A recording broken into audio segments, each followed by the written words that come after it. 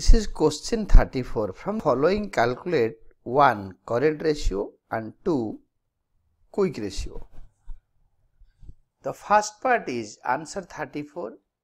Current ratio is equal to current assets upon current liabilities. Now handpick the current assets. The items of current assets, that is total assets minus fixed assets minus non-current investments minus long-term loans and advances. In the liability side of a balance sheet, if out of the total asset we will deduct all items excluding current assets, then we will be getting current assets. And likewise, for current liabilities, out of the long-term debts, total debts, if we will deduct long-term borrowings and long-term provisions, then we will be getting current liabilities. That is equal to rupees 8 lakhs minus rupees 3 lakhs minus rupees 50,000 again minus rupees 50,000. These long-term loans and advances is given by the company, hence it is an asset.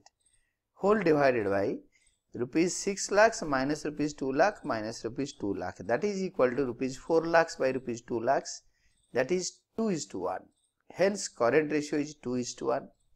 Likewise, quick ratio is equal to liquid assets by current liabilities. That is equal to, we have to just leave one, that is it, we have been given inventories and prepaid expenses. We have to leave two things, that is current assets minus inventories minus prepaid expenses. We have got current assets in the first step and we can utilize that in the second step, and the current liabilities will be same.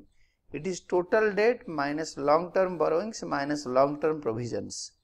That is equal to rupees 4 lakh minus rupees 95,000 minus rupees 5,000 whole divided by rupees 6 lakhs minus rupees 2 lakh and minus rupees 2 lakh.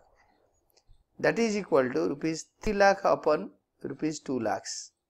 That is equal to 1.5:1, which is our quick ratio.